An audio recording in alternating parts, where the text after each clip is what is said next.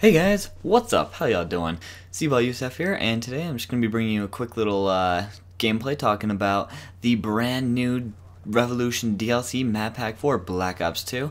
It is a Peacekeeper gameplay, of course, on the new map Hydro, one of 4 new maps that came in Revolution. And yeah, let's start off with the Peacekeeper, because I'm guessing that's what most of you guys care about a little bit more. Is it overpowered?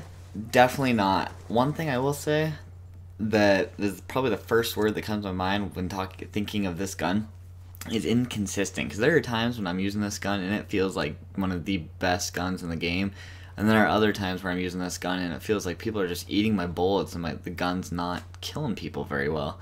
So I don't really know if it's just the connection or if it's actually the gun itself, but it feels very inconsistent so far to me.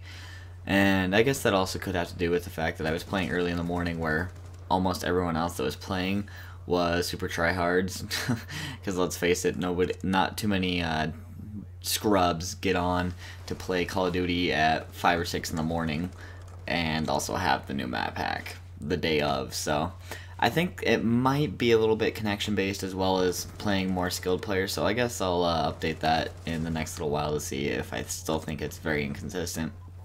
But so far, that's what it's kind of been. They weren't lying when they said it's kind of a hybrid between a SMG and an assault rifle, because it does have the handling characteristics of an SMG, but it very much so feels like I have the abilities of an assault rifle as far as long range goes. But at the same time, you also kind of feel like you're doing pretty well up close. It's not really the best at either, but it's pretty good at both.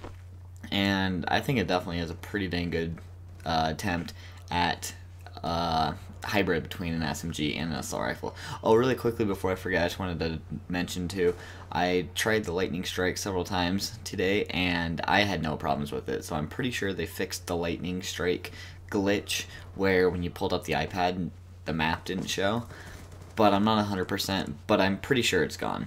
And now let's talk about the 4 maps that are a part of Revolution DLC. First up, you got Hydro, which is the one I'm playing on right here. It's good. I like it. I think this one's probably my favorite out of the 4. I'm still getting a little bit used to it, and there are a couple spots where you got lots of people camping, including 2 overhanging the balconies on each side. It's kind of like crap. I think it was that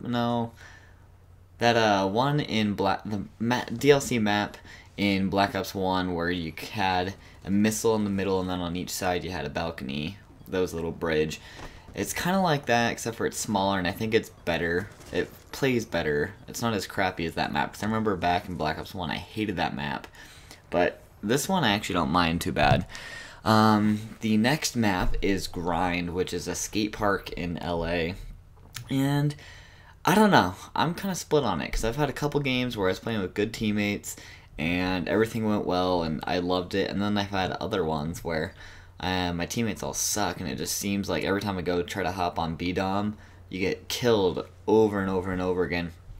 And I think they really screwed the pooch on Grind as far as domination goes, because in the very middle on B domination point, there's a little half pipe that covers you, but it only covers you if you're coming from A domination side. So if you're coming from C domination side, you have absolutely no cover, so pretty much you just gotta hope that they're blind or stupid if you're trying to cap it, because you're pretty much screwed if they actually can open their eyes and come, because yeah, you got no cover on that side. So I think they really screwed that up. It's kind of unfortunate that it's so unbalanced like that, but other than that, I think the maps, I don't know. I guess we'll see once I get used to it, because one of the problems I've had with all the maps so far is there's a lot of campers, and you see that every time you get a new DLC map pack, because people don't know the maps, so they go sit in a corner somewhere, and campers are always kind of a pain in the butt, but especially when you don't know the maps, you don't know ways to flank them, you don't know how to attack them from where they won't be able to kill you.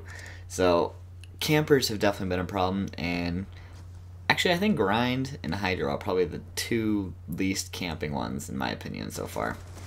The next one is, crap, I can't even remember what it's called. It's the one on the Swiss Alps skiing and snowboarding resort. That one, I don't know, it seems, I've had a game or 2 where it seemed really fun.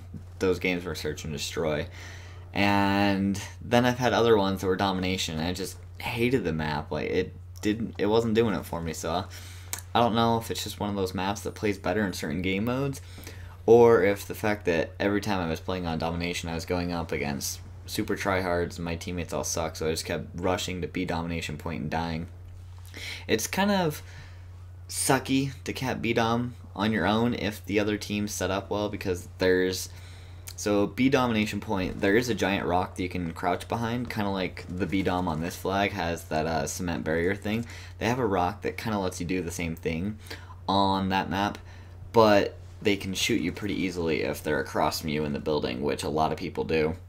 So it kind of makes B dom hard to get by yourself if the other team's competent. But overall, I actually kind of like that map. It's one thing that I do dislike about it is it doesn't seem like there's a whole lot of different paths that you can go. It kind of seems like there's one or two paths, and you got to go that way. And if somebody's head glitching with an LMG, you're screwed. And let's go to the last map. The last map is Mirage. I actually really like this map. I know a lot of people are hating it, but it's something different. It's got a lot of sand on it. It's in China, and I just really like the flow of it. I'm pretty sure that was where my first game on Revolution was played, and I've had some of my better games on that map, and it just seems, I don't know, I just really like it. There are two overhangs overwatching B domination point, but there are actually two really nice jumps that let you get up into both of the overhanging balconies, so it's actually not too bad. And while we're talking about overhang jumps to get into a camping spots above B, this is a great one right here on this van. If you run up here, as you'll see me do right here, you got a great jumping spot into a camping spot, and it's really good.